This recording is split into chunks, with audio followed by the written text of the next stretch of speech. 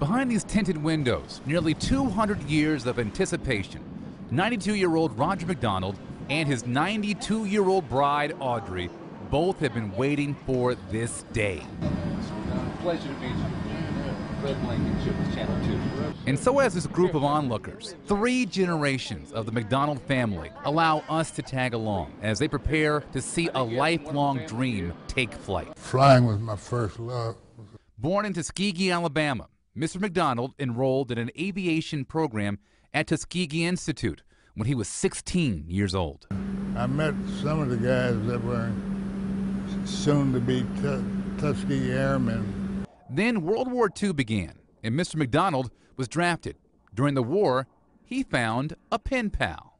And the next day, our ship sailed from New York to Bristol, England.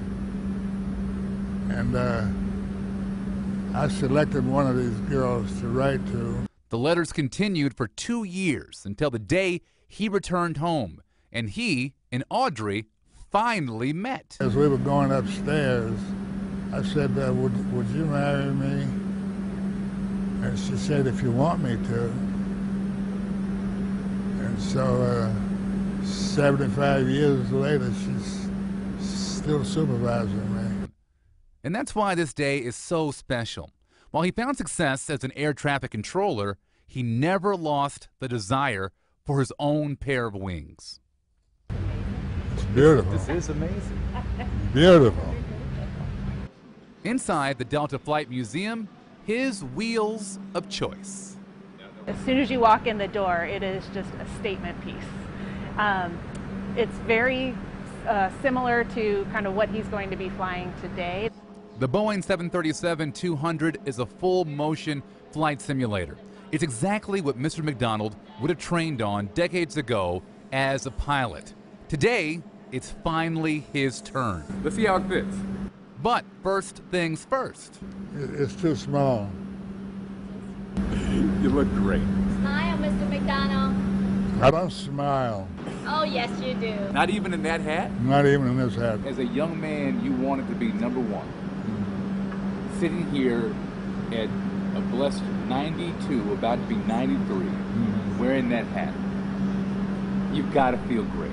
I do feel great. Based in Roswell, Georgia, Second Wind Dreams is a nonprofit organization that's been making dreams come true for people living in elder care communities like Mr. McDonald since 1997. The Dreams program is a way to bring them out and have them a part of society again. The dreams vary from riding a horse and attending a Hawks game. That one dream right there made me realize that there is a place in our world for people to be acknowledged once again and to bring them forward in a way that makes them shine.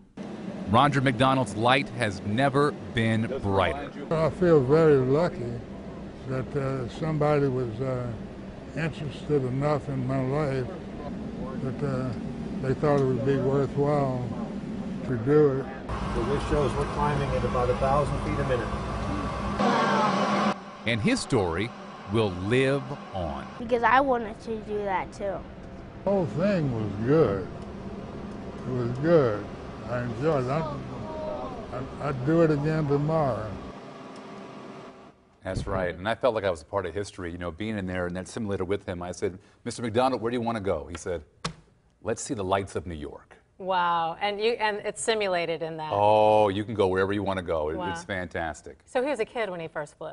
He was just a kid, about 6 or 7, went up in a crop duster, and of course his family said, don't touch anything, don't touch anything. He said, I couldn't help but touch everything.